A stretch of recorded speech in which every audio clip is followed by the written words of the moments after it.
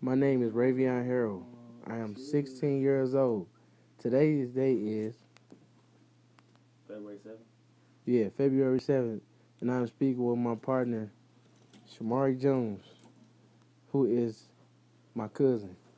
We are recording this interview in the city of Springfield, Missouri.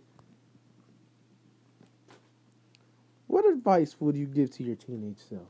My teenage self. Yeah. uh, I would say, um, just live it out to your fullest. Do your college applications on time. Don't wait to, don't poke around. Don't, beat around the bush by stuff. I don't know, man. Just do you, and don't let nobody tell you to do nothing else. Can you tell me a little bit about your childhood and what were you like as a child? My childhood, I grew up in dirty South.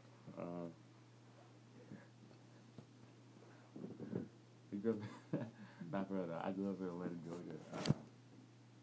I mostly grew up in my great grandma's house, where she kept all my cousins and other kids around the neighborhood. It was cool though. I mean, yeah, it was cool. We just had fun. I remember, just always doing good stuff, never getting in trouble really. Always crying a lot. Um, what else? What other part? How I was as a child? I mean, I was just a good kid. I didn't do nothing. Just like I am now. How I was then. Can you tell me about your grandparents, your great grandparents? My grandparents on my mom's side, my I got grandma and I got granddad and then his wife. But I mean, they cool people. I'm close to my grandma, my mom's mom, and then my granddad and his wife. I mean, she been in the picture ever since I was born, so I mean, she cool. Um, they all kept me, so they know me since I was a little boy. Um, and then my granddad on my dad's side, my grandma, real close. They don't even know my granddad too tough.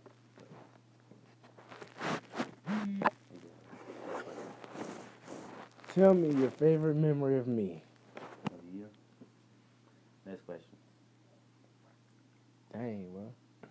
You got a favorite memory? Uh, what time we that one night? You know what I'm talking? That one night. Which was night? I don't know. I can't recall.